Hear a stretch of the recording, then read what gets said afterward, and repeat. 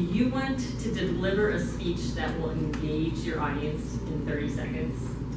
I am going to share with you proven techniques to begin your speech that will engage your audience. After listening to this speech, you will have a cornucopia of speech opener ideas.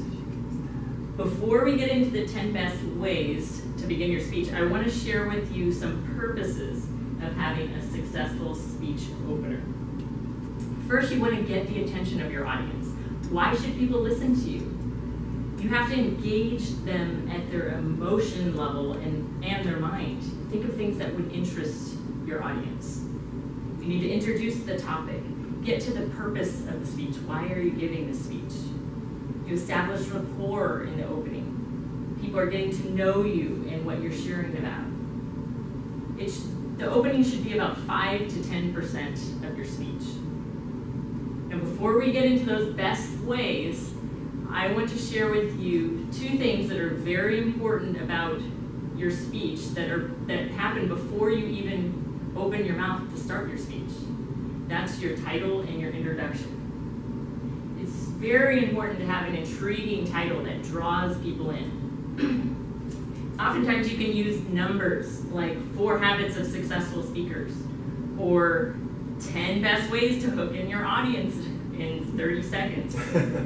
Or the thing you need to know about beer. Those are some excellent examples to entice the listener. Okay, now we are going to get into the 10 best ways to hook an audience in 30 seconds.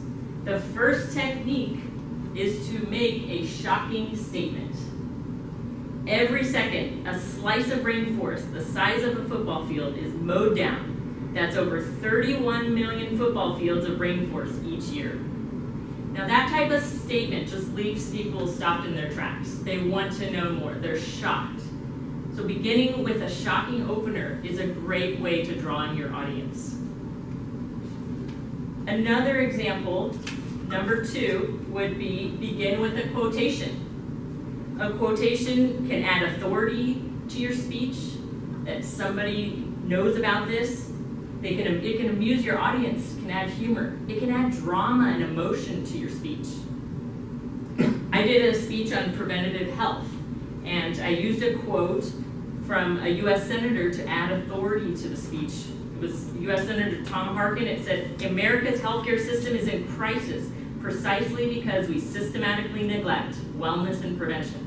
So that right there gave me the authority to talk on this subject. This is an important subject. So you can use a quote. That's a good example. Number 3, best technique for an opener is take them through a what-if scenario. What if you were debt-free? And then you can talk about a money management program maybe. Or what if you had no fear? Then you can go into talking about public speaking or overcoming fears or pursuing your dreams. So taking the audience through a what-if scenario draws them in. Number 4 technique is to add a little show business. How about show me the money? Or you can't handle the truth. Those are quotes that we all know from movies. You can think of ones that are universal to us all. It draws us in. We all kind of giggle and laugh and have a commonality in that and are drawn in with curiosity. Number 5, best way to open a speech is tell a story. My brother and I went hunting last week in the woods behind my house.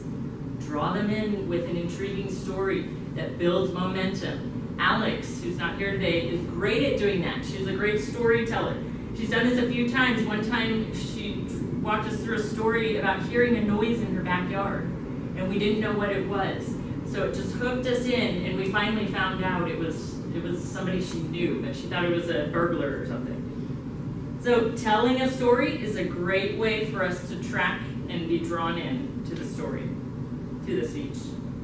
Number 6, best way to open your speech is ask a rhetorical question. Do you know what to do if your child begins to choke? I think Dick actually did this example, and it kind of shocked us too. You know, do I know? Well, I need this information. I'm on the edge of my seat. Sharon began a speech asking, are you prepared if there's an emergency? And then she went through the visual of packing an emergency pack. So something very practical and something we wanted to know after she asked us that question. Any other examples? Don't all jump in at once. Okay, number 7. Best opener is to begin with imagine. Imagine we had a world with no violence. And then maybe you could talk about fixing the prison system or guns. Imagine you had $10 million. Maybe you're going to then talk about a savings plan or investing. That kind of puts them in that feeling of, imagine I had that. They're drawn into the speech.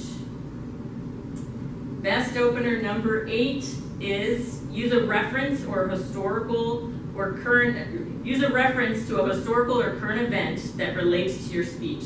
Now this could be a sporting event, the World Series. We have the Super Bowl coming up in January. If your topic somehow relates to that, that's again a commonality we all share that you could talk about. Or you could say today in history. Look up today in history what happened. Maybe it relates to your speech in some way. That would be an interesting fact to start your speech with. Number 9 is use humor. You could use a story or a one-liner. I know Clifton and Dick are great at that. Drawing people in with something that happened to you. Joel Osteen, who has a church with 40,000 people, well known around the world, starts his sermons with a joke. He lightens them up. He wants people laughing and happy when he starts his sermon. And that's what we could do too. Obviously, if it related to the speech, that would be helpful. But drawing them in with humor lightens the atmosphere in the room. Wish we had some of our humorous people in here to give us some examples. Yeah, I did a road rage speech like a long time ago, and I quoted George Carlin. To paraphrase it, do you ever notice that the people who drive slow are idiots and the people that drive fast are maniacs? That's great, yeah. You like the quote and very humorous. That's excellent, right. It gets people right away engaged. Now the number 10 best way to hook in your audience is, drumroll, use visuals or do a demonstration. Sharon used a visual of a place setting. So already before she started the speech, we were intrigued, seeing a plate and napkin and cup. And then she went on to talk about how to have manners at a business meeting. The visuals really added to the speech. Alex used a $1 bill and crumpled it up and then showed us that even when things don't happen the way we want in our life, we still have value. Just like this $1 bill has value even if it's crumpled up. Just a great visual to remind us what the speech was about. I started a speech by dropping a pen and asking why it dropped to display the concept of gravity. And that, again, gives people a visual, using another sense besides just auditory to help engage people in the speech. Now, briefly, we're going to talk about openings to avoid. You do not want to do this. Avoid acknowledging the amount of preparation. Starting the speech with, you know what, I hardly prepared, but please, just listen and, give me grace. And that is not the way you want to open. You just put your best foot forward and it'll come out well. Also avoid being dull and boring. This is kind of obvious, you think. But I think with being boring, vocal variety really comes into play. Because when we think of boring, we think of monotone. We think of just one voice, one kind of lowered voice. When we change our vocal cords to have high and low and slow and fast, that adds emotion into the speech. So that's it. Vocal variety is a great way to avoid being boring. Also, you can't look like you're not enjoying your speech.